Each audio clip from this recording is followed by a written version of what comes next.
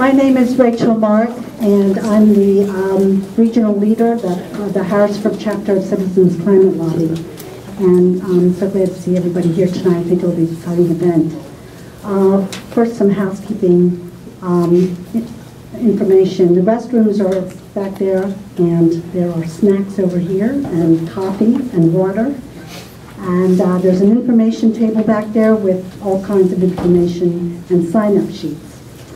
We also have some cards, 3x5 cards. If you could fill out a question as it goes along, you might think of a question. And Alvira from the League of Women Voters is going to be collecting them. And you can just pass them over to her.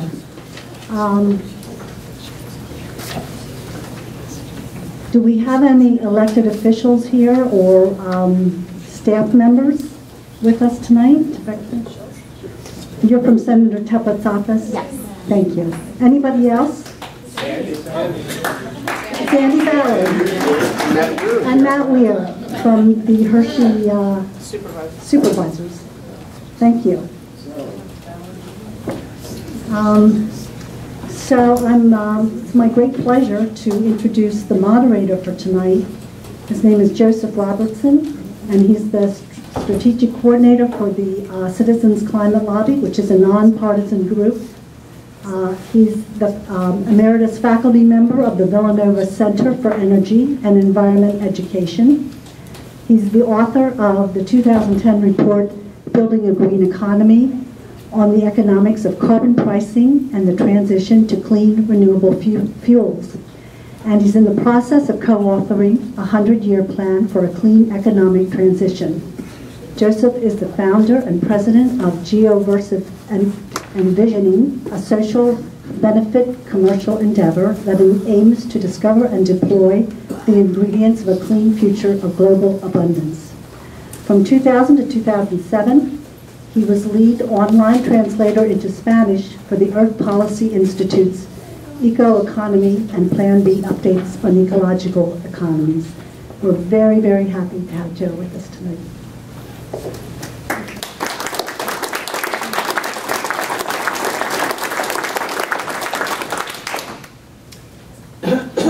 So that's so lovely. A couple of things just to note before we get started. There's going to be an opportunity for those of you who are in the audience listening to the presentations to ask questions, to write them down so that during a moderated discussion, some of those questions will go directly to the panelists. And then after that discussion, there'll be an opportunity for Q&A. I'm going to give a brief but very jam-packed introduction to the topics of the evening. And then the other panelists are going to go a little bit deeper and give you more information. So bear with me as I kind of prepare a few minutes. The basic idea here, I think, that we're all trying to come to grips with is the fact that everything we're doing is actually contributing to the future climate that we'll be experiencing. We're dealing with a situation where natural life support systems are under stress in ways that really don't have, We're dealing with a situation where natural life support systems are under stress in ways that don't have a real precedent in the history of the human species, and we're responsible. These are diatoms, by the way. A lot of people don't know what they are, but they are a microscopic organism that is responsible for producing 20% of the breathable oxygen on Earth. Before they existed, there was not an atmosphere conducive to human existence on this planet. They're under stress. The mixed layer in which they live is being stratified by changes in temperature and acidification. And so that means that there's less ability for the oceans to actually absorb and sink carbon. It's not a catastrophic situation yet, but it's a sign of where things are going, that something so pervasive is already under stress. The basics are greenhouse gases trap heat. They're changing the temperature of the world, oceans and atmosphere. It's not just air, it's air and water. Very important detail is that we don't make maps like this anymore, right? We're not trying to just create static pictures of the Earth. We have tools that allow us to see what the world looks like in real time. And some of this is going to be covered later. But we can see when the world is hotter than it normally is. And basically, that's what it always is now. And the trends are all pointing in the direction of pretty severe increases. This is what the National Oceanographic and Atmospheric Administration projects for 2065. You'll notice that the yellow to red range is about 3 to 16 degrees Fahrenheit increase. 16 is, for all the things we know or think we know, basically wildly unmanageable. It's not something that we want to see. So that's what the rest of this evening is about, is the kind of things that happen already because we have too much thermal energy trapped in the Earth's atmosphere and oceans, and it gets released, right? These are real-world costs. This is something that's obvious. It's easy for people like me who are from the Jersey Shore to understand, but there are things that are a little bit more significant, actually, when we think of the global situation. Chronic pervasive drought that's getting worse over the last several years, not just in the United States, but actually in most of the world's agricultural regions. We're having drought on a larger scale and over longer times than we're used to. Last year, 50% of counties in the United States experienced drought of what was considered to be disaster levels. This is a failure of the marketplace to account for the true cost of how we do business with energy, right? Those hidden costs are adding expense to everything we do, and everything we do is adding future expense. Imagine, for instance, if we had to replace, deliberately through our technology and our know-how and our spending, the natural services that nature provides, like bees, for instance, spontaneously pollinating.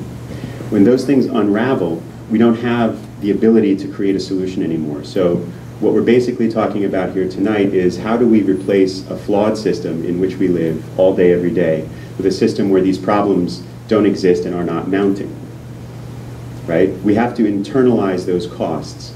What that means is that we have businesses who are doing what they do in a way where they put their cost on us. We are financing their business model directly and indirectly. If we were not, they would not be able to make money.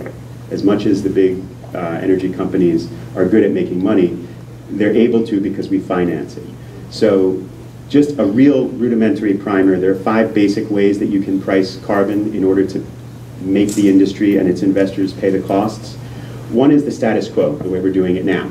We're not internalizing the costs, we're taking them on, like a giant global insurance policy for the industry, but which is actually working to our disadvantage. Another is regulation, which can be very expensive. And it has to be expensive because it has to be pervasive. And when you talk about energy, where energy is used all over the world, getting regulation down to the scale where it needs to be to actually capture everything that's happening is expensive. If it's less expensive, it's going to be less effective. So there are reasons to do it, but it's not the perfect solution. There's licensed emissions trading, cap and trade, where you say, here's the most you can emit, and if you want to continue emitting, you have to buy credits from somebody, maybe a government, maybe someone else who's doing it. We'll hear about that later. There's the traditional carbon tax, which sort of works like a sin tax. You create pain for consumers so that they stop doing what they're doing. And then there's the revenue neutral carbon tax, which is a way of pricing carbon, but where you're not necessarily trying to create pain for the economy, you're trying to facilitate a transition through a smart use of the revenues. I work for Citizens Climate Lobby, and there are a lot of Citizens Climate Lobby volunteers here, also on the panel. And we advocate something called a carbon fee and dividend. Basically, you apply a fee at the source, the mine, the well, or the port of entry to the United States. You return 100% of the revenues directly to households. Both the fee and the dividend go up over time. Just to make sure that we're all playing on a level playing field, countries that don't have a similar policy, their businesses would pay a fee at the border. The Carbon Tax Center says 2/3 of households would come out even or better with 100% dividend. What that means is that all of the pass-through costs, what happens when a big oil company says we're going to raise our prices and then everyone else after them has to raise theirs, would be covered for 2/3 of households and for the businesses that they frequent. Since it's revenue neutral, 100% goes back to households. That means there's no new bureaucracy, there's no new spending, there's no reason for anyone in Congress to say, I can't support this, this is going to grow government, or this is going to create a big, authoritarian system. In this kind of policy environment, what happens is the marketplace changes around you. You don't have to necessarily be the person who's paying attention to the cost of everything. What will happen is over the first few years, things won't change immediately, but investment will move to where it needs to be so that the marketplace changes. Your power company will be buying cheap, clean energy without you having to notice that it's happening. And there'll be other options available, and ultimately, abundant clean energy will be the market standard. So,